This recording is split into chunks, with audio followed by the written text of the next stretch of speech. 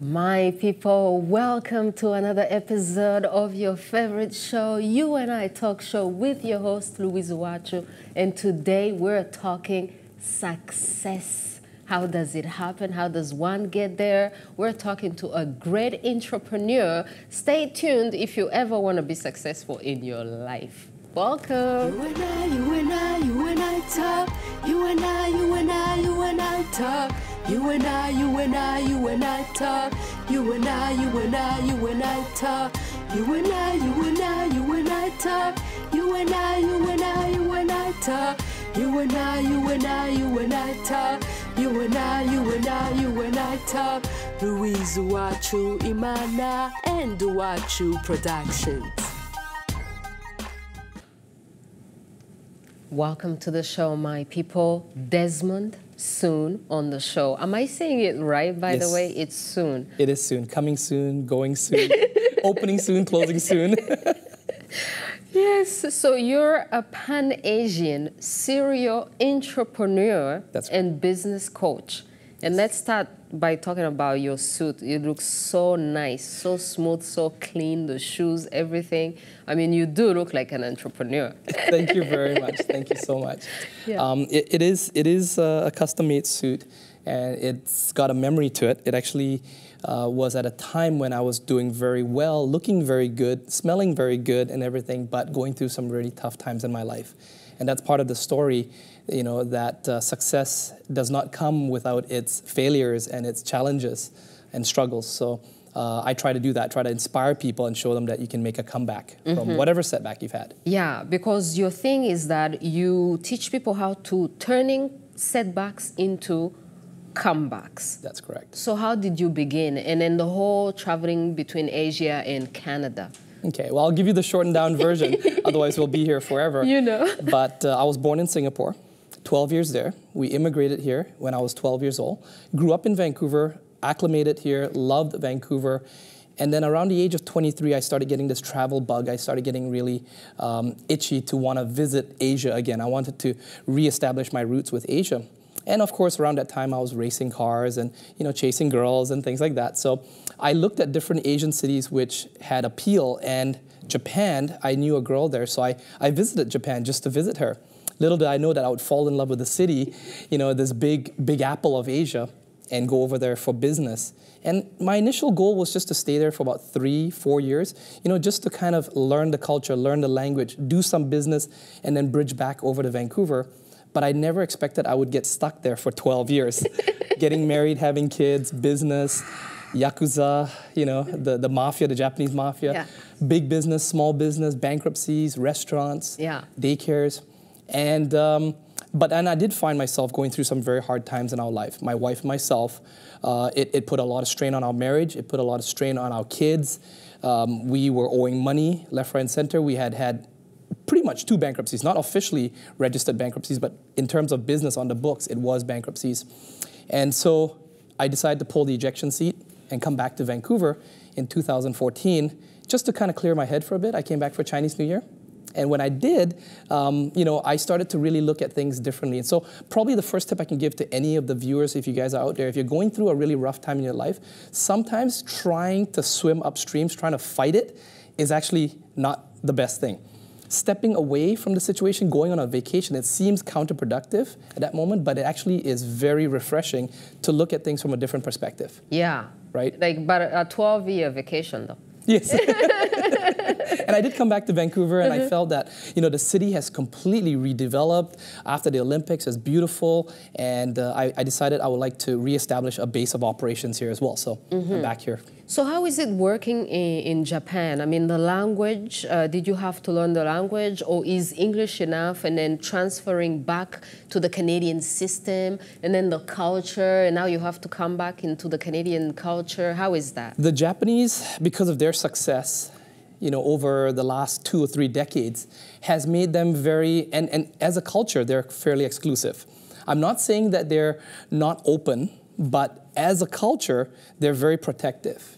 And so you have to win their trust. You are always seen as a foreigner. And it was very hard. I had to learn the language. Even though you look a little bit... All the more if you look Asian. All the more. if you have the classic Caucasian look, you're like the golden child. You've got the blonde hair, blue eyes. You're welcome. Really? That's right. You're the guest. But if you look Asian, they expect you all the more to speak their language. And the Japanese have been fairly dominant historically, you know, towards the Chinese and towards the Koreans and other things like that, historically speaking. So, you know, they expect Asians to step up to their standards. Oh, so they kind of look down. I wouldn't say that, so I'm not to offend any of my Japanese friends. And they know I speak openly about that. But, I know that there's massive changes. Japan is changing rapidly and changing with the times right now and competing with China and Korea. So they've had to relearn themselves as well. The younger generation are more international, they're more open-minded, and they're struggling to keep up. Right? But they have things to be proud of. I mean, it's Japan, and they are so advanced, and they have so many great inventions. So it must be a great environment to learn from, and then come back here. Don't you feel like you're going down a little bit? I mean... Once again, I have to be very political about this one because I'm reestablishing my roots in Vancouver. I don't want to say anything bad about Vancouver, but I won't lie. Honestly speaking, I think I was even a little bit arrogant. Just being very humble. When I was in Tokyo, I did look down on Vancouver. I used to think, especially when I was there, I thought I was, you know, yeah, I'm better than everyone. And all those guys are, you know, Vancouver thinks it's hot, but it's actually just a small city. But, you know, I mean, there is a lot of wealth here. There's a lot of very, very powerful international business people that are here, as well as locals. And I was fortunate enough to know several of the locals even before I left. I had some run-ins, you know, or good dealings with Mr. Jessel, Brian Jessel, you know, with Siegel family as well, before I left. And that gave me a taste of what, you know, real wealth is. So I looked up to them. I looked up to their, you know, their empires that they had built in Vancouver. But it also made me realize that when I went to Tokyo, Vancouver is not the only market. And, you know, if you really want to be successful, there are many different levels of success. International success, wow, now you're playing with the big boys. Yes. Right? The big girls and the big boys, yeah. All right, so we'll come back and keep talking some more about this. It's fascinating. Success, everybody wants it. Thank you.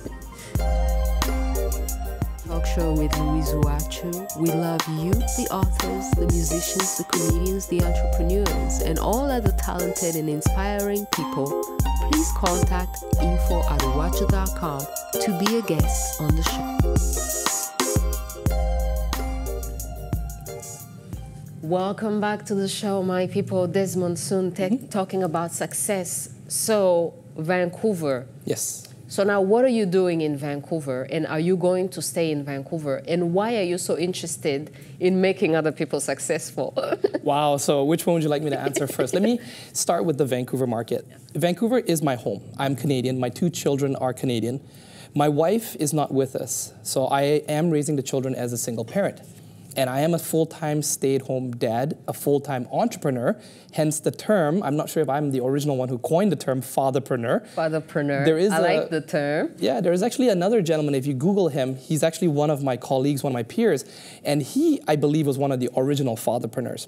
And there are other daddypreneurs, fatherpreneurs, daddy bloggers, and other people like that out here. One person in particular, Ricky Shetty, who is a local in Vancouver, and I've reached out to him and we've connected, is also a great father. So if anyone's interested in that area, you know, if there's any dads, stay-at-home dads, I would recommend connecting with us or connecting with him to find out more information. But, you know, I mean, the question is Vancouver my home? Yes. I'm here, but I also see myself as an international jet-setting businessman. Now, does that sound like a contradiction? Perhaps. And I've asked this several times on my YouTube channel or my videos and when I put it out on my social media, what is the definition of a fatherpreneur? Does that make me better than, say, a brick and mortar business owner, a doctor, a dentist, a lawyer who has their own practice, who goes to work, you know, or a mom, doesn't even have to be a dad, it could be any parent, who's working hard for their children.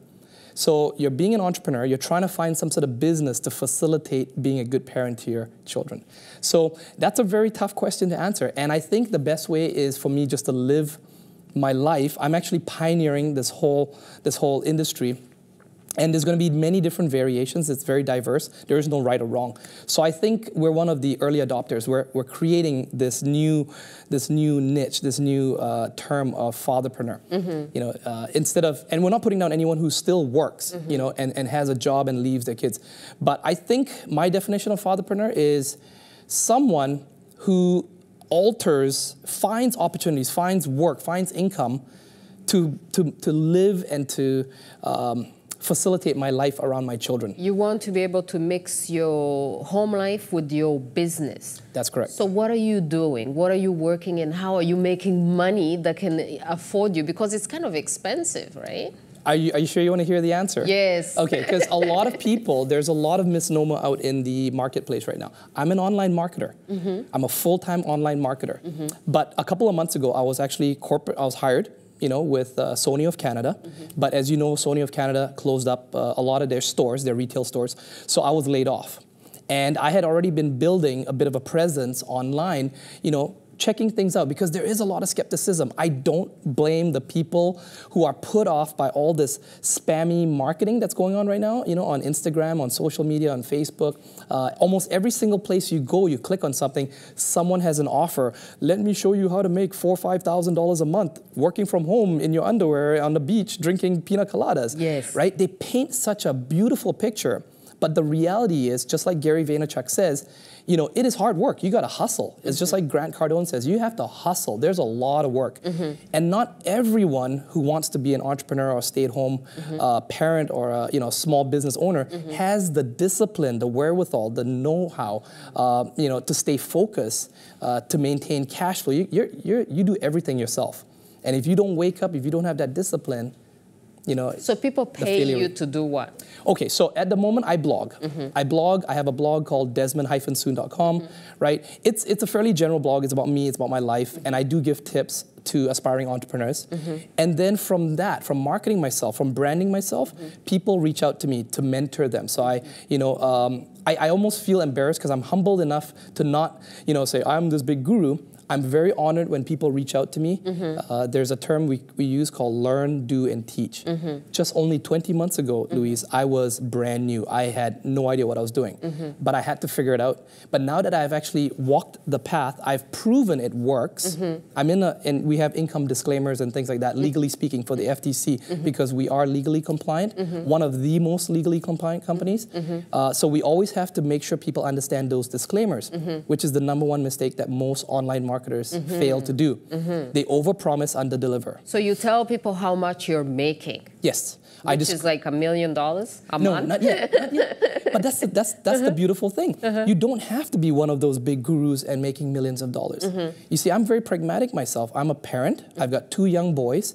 I'm not looking and chasing after those things. When I was in my 20s, I was, right? And of course, don't get me wrong, if you give me a private jet and a Ferrari, I'd be taking it. And I know I will be having that very shortly. But in the initial stages, I think there's a bigger market for the average parent that wants to be able to stay at home. You don't have to get both parents, but maybe just one mom to take that child out of daycare, and especially in particular the parents with young children. Once you've got kids that go to high school and stuff like that, they don't want to be around you. Yeah. But it's in those golden years when your children are between 3 to say 10, when they're really adorable, when they're beautiful, they're charming, that you want to be able to have at least one parent at home with them. And I do respect a lot of women who work so hard. We've changed over the last decade, 15 years or so, 2 decades, women have really come to power. In fact, women are more successful at business owners, believe it or not, than men. Statistically proven. Let's come back and talk about that. Well, thank you for being here. When we come back, you'll tell us, how to do it. Definitely. UWACU talk show with Louise UWACU. We love you, the authors, the musicians, the comedians, the entrepreneurs, and all other talented and inspiring people. Please contact info@uwacu.com to be a guest on the show. We're back, my people. We're here with Desmond soon.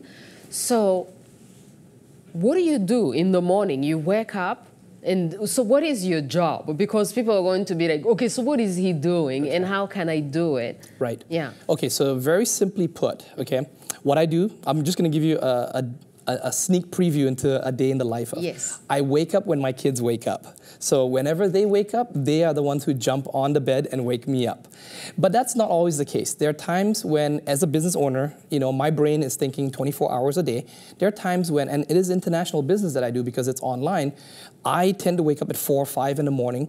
And I'm checking emails, or I'm replying, or I'm writing a blog. And basically, I give value. I find out what problems people have in a niche that appeals to me, something that I'm passionate about. We have a term called cash in on your passion. Okay, sounds very cheesy and it's cliche, but cash in on your passion. So things that I'm passionate about, especially for a brand new person who does not know what to offer, just focus on what they're good at. They have a story to tell. You see, we're not trying to market to everyone. We teach people, we educate people through training courses how to market anything. It's like an MBA course, right? Just because you go to an MBA course in university does not guarantee you're going to get a six-figure income at a Fortune 500 company. It's if you apply that knowledge, it's if you generate enough of a network, you get your connections and you get introductions to meet a CEO of a company. That's what we do. We train people how to market online. What do you market? Well, that's up to you. So you have to bring something to market. Either market yourself, market another company that you're connected with. And a lot of times I have clients, people who are in other deals, other programs, and they've got great products, great services, but they just don't know how to market. They don't know how to target clients. And it's a very important part of selling anything because you need people to know, right? Yes. So let's say I'm an entrepreneur. Yes. And I come to you, okay, I have my show. Yes. What are you going to do?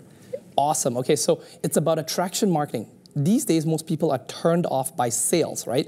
The typical cheesy, maybe even something looking like me, the smooth talker, and pitching people, unsolicited pitching, versus the other way around. Now, just picture this in your mind. You've got two different, it's two different analogies here. One is a hunter-gatherer. He's going out there, they're going to malls, they're pitching friends and family, they're trying to get connections for people to come to their business or service, versus a farmer. A farmer who produces strawberries or corn, something that people want. And then that farmer's farm is off in the distance. No one knows where it is, but they have a billboard set up on a highway, especially on a highway where people are in between rest stops, and there's a greater distance to the next rest stop, so they're hungry. So they'll pull off the highway, they'll go to that person's farm and naturally buy their produce, right? Well, that's what we do. We call it attraction marketing. We teach people how to find your target market and how to place yourself in front of those audiences so that you don't have to pitch people, the people come to you first. Okay, so you would teach me, for example, on how to market myself. Yes. And then that way, I don't have to run after people? You don't have to. But I think naturally for what you do, Louise, you naturally market yourself already with, with media and so forth. So it's about goodwill, it's about branding, it's about being active, it's about being visible, it's positioning yourself as an authority, especially on a certain subject or topic matter. And so, if people are looking up entrepreneurship in Vancouver, they might find your name, okay, on the first page of Google. Well, what are the odds of people going to your website and contacting you or entering their email into your subscriber list, right? So it's a very soft approach, and people actually will contact you, and it's very targeted. Then you can communicate to that very targeted market and offer them, say, hey guys, I'm doing a live, you guys can come over and hang out with me. So what do you tell people to tell them that you are credible in what you're doing? This is why I'm credible, this is how I'm successful, and this is why you should listen to me. True. That is one of the biggest hurdles almost every beginner gets started with. People come in with a lot of self-worth issues. And I don't blame them, because the average, average housewife, average, worker who's been working his whole life, an engineer, a plumber or something, he's wondering, like, what's so good about me? So there's a lot of personal development that needs to happen as well. People need to develop their own confidence. There's a lot of this fake it till you make it, and I don't agree with that so much. It's very easy just to build goodwill. Give away things that people expect to pay for, but give it away for free. Okay? So many times people come in because they're in such a desperate situation for money, they want to get a sale. It's actually reverse thinking. It's actually the whole paid forward system. Go find some answers for people, present them with solutions. They will love you for it. They will start to trust you, and then it slowly snowballs. And it doesn't have to take very long. It could be anywhere from 3 months to 6 months to even a year, which is actually not very long in the big scheme of things. But you don't let people work with you for free until they trust you, and then you start charging them. There has to be some charge, right? Universities will not admit you into a university if you don't pay your tuition. Yeah. Right? So there is a certain, we do live in a capitalistic society, right? And we're not communists, so you do have to pay for proper education. And I was always warned by my mentors, be very careful of the free advice, because that might be the most expensive advice. Right? So. All right, let's take a short break and come back, and then you can tell people where to find you and everything like that. Awesome. You and I Talk Show with Louise UWACU. We love you, the authors, the musicians, the comedians, the entrepreneurs, and all other talented and inspiring people. Please contact info@uwacu.com to be a guest on the show. We're back, my people. Desmond soon. So, how much money do you have? How much money do I have right now? Wow, okay. Because, you know, like we're talking about no making money and things. So have you made money? Yes, okay. Absolutely, without a doubt. And I know a lot of people like to dance around this question. I'm like I said, I'm not a six-figure earner, okay? But I do have enough. I'll give you a guess. Okay. I do make enough money, more than I made at Sony.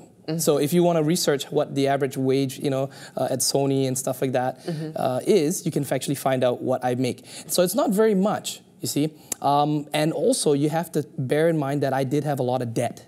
Okay, I came in with just under $100,000 worth of debt, cash. I mean, I'm not talking student loans that can be paid off over 30 years or a mortgage. I'm talking about instant. Come up with $100,000 cash to pay back to the Japanese mafia. Otherwise, we're cutting off your fingers and we're coming in. Yeah, they smashed glass, my windshield, my glass and stuff like that, my car.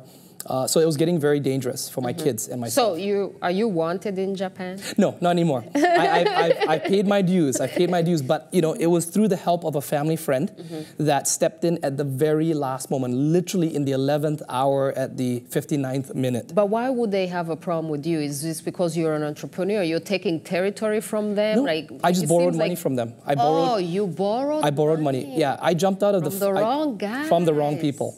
I was dealing a bit with them in the music industry in Japan, and they seemed like really good business partners and friends. And when I went through a tough streak, and we were living a very nice high life, our pride got in the way. We did not want to reduce our lifestyle, get rid of the, you know, our full-time nanny and babysitter and, you know, and concierge and things like that, and move out to a different condominium or even to a, you know, an apartment. We wanted to maintain our high-style lifestyle. Because of that, you know, we had a bad investment. And jumping out of the frying pan into the fire, rather than getting that settled, I went and borrowed money from the wrong people. That put me in a very tough predicament. Wow, this is, I mean, it's a great lesson for entrepreneurs. Yes. Don't borrow money from the wrong people. That's right. But it's so hard to start as an entrepreneur. So where do you get the money to start over again, to do your comeback? Okay, so this is it. I actually, you know, with all the glamour, with all the trimmings that we had, I was reduced down to zero. In fact, I was minus 100,000, and I had to start right from the beginning. So that's why the online marketing industry, you know, you got to be really careful out there. I would say 99 out of 100 are kind of weird, shady ones, but there are one or two that are actually good ones. And you can start for a very low cost, like $25 US a month. And I scaled up from that. I actually literally built my entire business on cash flow, 100% cash flow. That was the biggest lesson I took away from mentors like Robert Kiyosaki. Cash flow is king. So I took $25 and I scaled it up. I was used to paying rents, you know, for my restaurant, $35,000 a month, and investing on a restaurant, $500,000 to open a restaurant. And now I had to humble myself to $25 a month and make that work. So I had to make $25, I had to snowball that and then reinvest, reinvest, and reinvest to the point where, you know, I make now a residual income that's more than the average person makes at a job. Yeah. So how many hours do you have to work though? Because it sounds like a lot of work. It's up to you, right? It's really how hungry you are. Okay. Once you get the engine set up, once you've got the system in place, once you've learned, right? So many people want to enjoy the rewards without paying the price first. Yeah. So I paid the price first. Yeah, like I want you to tell me, and then I want tomorrow morning to see the $1 million in my account. When you actually average it out, yeah. I would say I probably put in about 4 hours a day. 5 days a week, right? Maybe less. It's really hard to gauge because I'm always on my social media. So is that work or is it just having fun? Yeah. Am I just communicating with friends and people? Am I just being visible? So I'm there a lot. And but I would say, you know, and it's a lot of times it's like webinars, or it might be writing content, doing some research. So it's really fun work. You know, it's probably no different than, you know, you're in the studio, but you do a lot of research in the back end as well. Yes. And it's like that, yeah. The similarities. The sweet time is when we're taping the interview. There's so much work that goes in before and after. And after, right? The post-production, exactly. Yes. So where can people find you, and which type of person should want to come and work with you? Good question. Okay, so it's kind of ironic and it's funny. Don't laugh. But if you really want to find me, literally type my name into Google. Desmond. You'll find Desmond Tutu first. One of my mentors, I've always looked up to him. Yeah. His name will pop up first. He's the most famous Desmond. Then you'll get Desmond Styles when you hit the space and the S. He's the guy from One Direction, one of the boy band guys. And then after that, you'll see my name, Desmond Soon. Yes. And I'll be on the first page of Google. You can find me there. Yes. So that's my blog. And then, of course, I've got all my social media that people can follow me on, right? So you can follow me on Twitter, Periscope, at DesmondSoon77, or my YouTube channel, youtube.desmond-soon.com. Yes, Desmond, thank you so much for being on You and I. My pleasure. And we'll definitely keep in touch. Yep. And I'll contact you and see, because, I'm interested in making that money too, right? Of course, let's do it. Thank you so much, Louise. Thank you. Thank you for being here. You're welcome. Yeah. My people, it's done. It's been great. So contact Desmond soon. Let's start getting that success, let's make it happen.